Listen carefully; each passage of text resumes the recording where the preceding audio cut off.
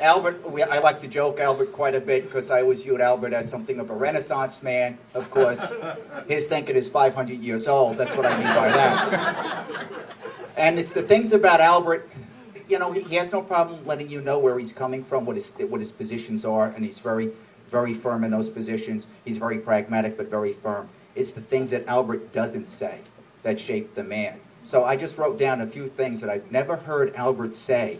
And I'm just, bear with me, correct me if I'm wrong, but there's a few things that I've never heard him say in all of the years of service.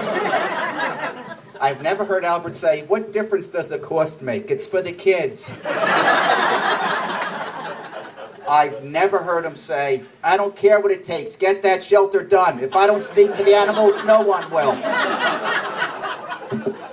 I've also never heard him say, "Anybody know where I can get tickets to that No-Fo Fest?"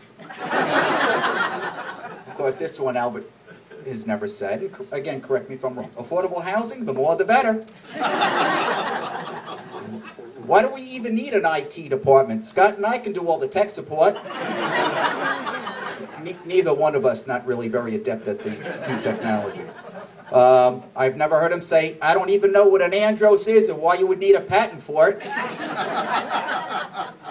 I've never heard him say, "Okay, Art, I will run, but you have to agree to be my campaign manager and my chief strategist." Now, I gotta be honest, Art's got a plan for 2013. He's just waiting to see if Board of Elections will let him run Al for every position. Finally, I've never heard Al say, "Sure, I would love to honor Scott Russell at the Cutchogue Swedish Republican Club dinner." Now,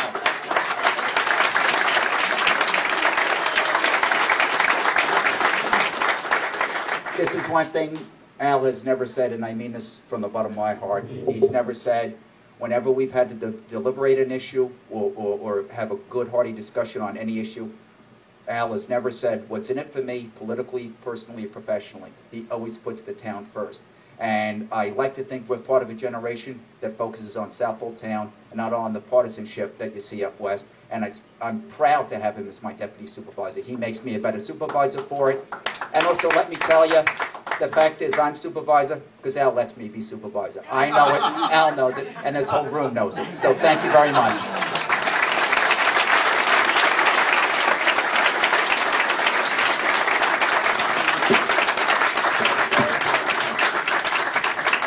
You've got some nerve. But in some ways you remind me of the biblical adage, "He who humbles himself shall be exalted." And you have been in this town, and you're a great supervisor. Al, you got to respond.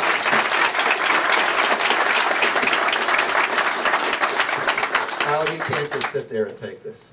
Get up here and say something.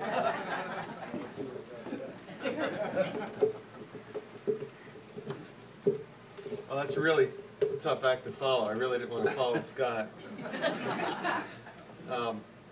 And, you know, when I first ran, I was 23 years old, and Frank Kioski asked me to run, and there's a lot of history there with the Cutchogue Polish Democrats, and he took me down to Blue Top to the meeting. And, you know, I'm 23, and I'm looking at all these guys there, and I'm thinking, I don't know what they're talking about. And I really didn't come from a family that was involved politically, so I really didn't know the difference between a Republican or a Democrat. But I knew that the club was involved. They wanted to be involved because of the community. And so I ran for office, and I was fortunate to run with good people. I was fortunate to be elected with good people. You know, my first board members, someone like Henry Smith, he knew better Polish than I did. You know? And I learned a lot from people like that, working with some of my early board members over the years. And really nothing's changed, because the people who were involved then, they're really the same people who are involved now, whether they're still in the club. And I'm looking at people like Pete Harris, and who's in the club now, but all the other people in town, and George Sullivan's here, and everyone, like Scott said, everyone here works for Southold town, and it makes it so much of a better town. And it's almost easy to do a good job when you work with people that all have the same interests, and people like Scott and all our board members, everybody works together, and because it's our community. And Scott was just talking about the big parade he's going to organize for 2015 for the anniversary of the town, 375th anniversary. So I would like to say, can I have that? Thanks. Make a toast to the Cutchogue Polish Democratic Club for 80 years. Stolat. And I'd like to make a toast for the town, for Southold town. Na zdrowie. And I'd like to thank everyone, for coming. It is really humbling to see all this family and friends here. It really makes me feel good. I have to thank Mary, who's always been there for me through, the best political advisor ever.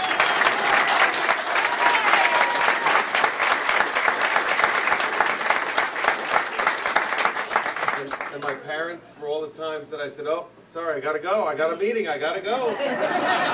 They're always there to pull the weight and step in, and so that's been very important to me. So, just like to, like I said, it feels really good to be here, and we're going forward as a town, and everyone's part of that. Thank you.